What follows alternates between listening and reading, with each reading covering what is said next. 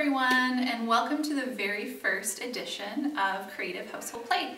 This is a brand new virtual program for us, so I'm so excited that you're here with us today. So my name is Zoe, and I work here at Family Futures as the Community Resource Navigator. So I get to help connect people in the community with resources. And I also get to do this fun program. So Creative Household Play is all about activities that you can do at home with very little to no extra material. So everything that we show you here, you're going to have in your home already, or we'll give you a substitution for something that you will have at home. So every week we're going to do 3 different activities.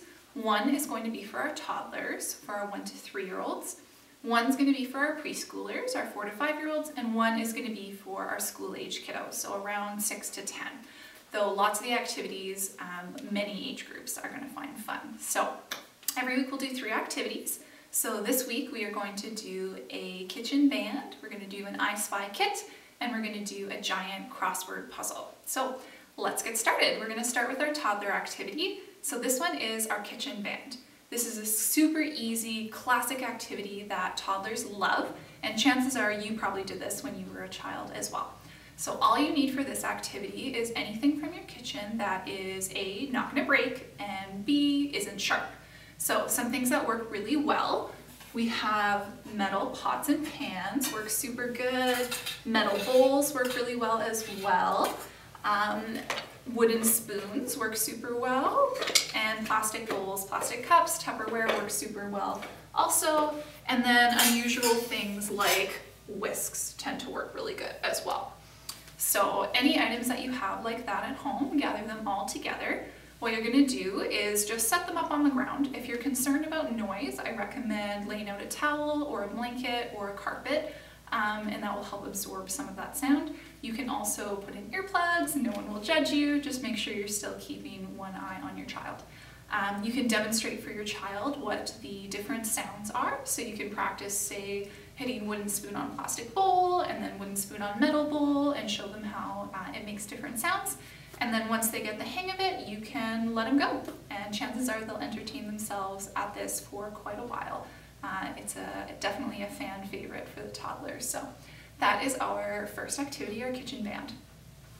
Our second activity that we're going to do today is our I Spy kit. So this one is great for preschoolers, but it also works well for other ages as well. So for this activity, you are going to need any kind of small items from your house that you feel comfortable with your child playing with. So this can be like game pieces, it can be craft supplies, so dice, ping pong balls, golf balls, pom-poms, feathers, it can be fridge magnets, beads, buttons, small toys, random kitchen items. This is my I Spy kit here, so I'll show it to you. Hopefully you can see it. It'll be a little bit small. So in here I have just a whole assortment of kitchen items. If you have a junk drawer at home, this is a great place to go for some of these things. So I have in here a paper clip, I have an old cork, I have giant marbles, lid from a milk jug, there's a paper clip in here. This is one of those fuzzy things that goes on the end of a paint roller. A bag clip, anything like that. So as you can see, there's lots of different items that will work. So once you have gathered yourself a pretty good pile of these items, you can put them into a bin or a container or basket of some kind. And then there's a few different games that you can play with it. So I'm sure you'll be able to think of some of your own games as well. I'll give you a few ideas. Some games are more independent than others, some you can play with your child. So our first game that you can play, you are going to keep all of your items in your basket or bin, but then pull out maybe 4 or 5 or 6 of them. You're going to lay them out on your table, take a photo of it with your phone. You can either print off your photo or you can just show your child the picture from your phone. Your picture is going to look a little bit like this. So as you can see here, I pulled out a bag clip and a feather and a clothespin and a couple other items as well. So if that's what your picture looks like, you're going to take those items that you took out, you're going to mix them back into your I Spy kit, and then you're going to show your picture to your child and have them dig through the kit to try to find these items, kind of like a mini scavenger hunt or like those classic I Spy books. So that's one game that you can play with your kiddo. You can take a variety of pictures and that will entertain them for a while, trying to dig out the items and place them. You can also do this where you take a few of your items, not all of them, and you hide them around your house. I recommend only doing one room unless you want to be finding mysterious objects under your couch or behind your toilet for the next 2 weeks. So a living room would work great.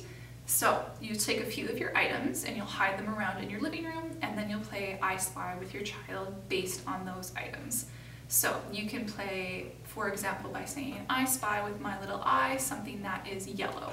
And your child would have to seek out the item that didn't belong. So in this case, maybe it would be this yellow bag clip that you stuck on your bookshelf. Or I spy something that is red. Maybe you stuck a red feather into a houseplant or something like that. So they'll have to look for the item that doesn't belong that you've hid in the color that you chose for them to search for. So that's our I Spy kit. There's lots of other things that you can do with that as well, so you can keep it assembled. You can also keep mixing up the items to keep it interesting for your child, and they can play with you by hiding things for you, or you can play with each other and they can play by themselves as well. So that's our I Spy kit. That one's great for preschoolers. Our third and final activity this week is going to be our giant word search. So it doesn't have to be giant. If it's giant, it's a little more fun and exciting, but you can definitely just use a regular sized piece of paper as well. So what you'll need for this one is a writing surface and a writing instrument. So if you're using a giant piece of paper, for example, you would need your paper and then a marker. If you're using a big old piece of cardboard, such as an unfolded box, you could use cardboard and a Sharpie. You could use your driveway and chalk. You could use a whiteboard and a whiteboard marker, or you could just use a plain piece of paper and a marker or a pen. So for the example that I have for you, I just have a regular piece of paper, but the bigger the better in this case. Just a little tip and trick as well, you can do automatic word search generators online where you can input your words and it makes it for you. So those are really handy, but if you want to do it the good old-fashioned way with just some pen and paper, you can do that as well. So in order to make your crossword, you are going to need a list of words that you want to use. So it's a good idea to use words either that your child is interested in, or maybe their weekly school spelling words or something like that. And having themes is nice, but it's not essential. So for example, all your words could be the names of Marvel superheroes or Disney movies or something like that. The example that I did today for you guys is an animal one.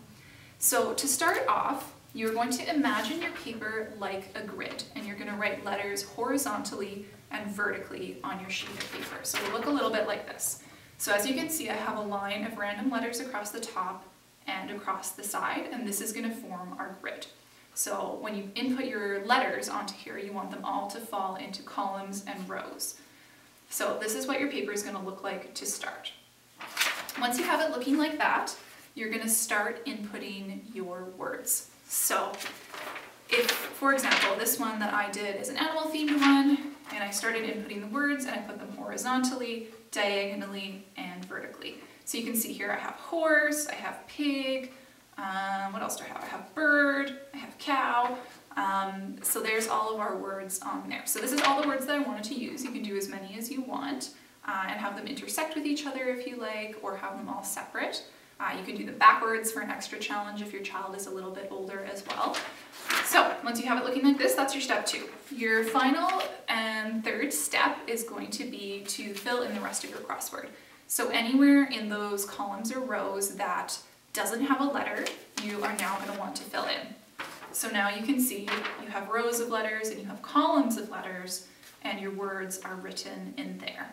And it can just be random letters to fill in your squares.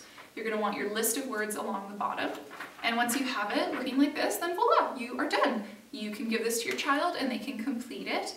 You can also teach your child how to do this as well, and they can make one for you or for their siblings. You can go back and forth.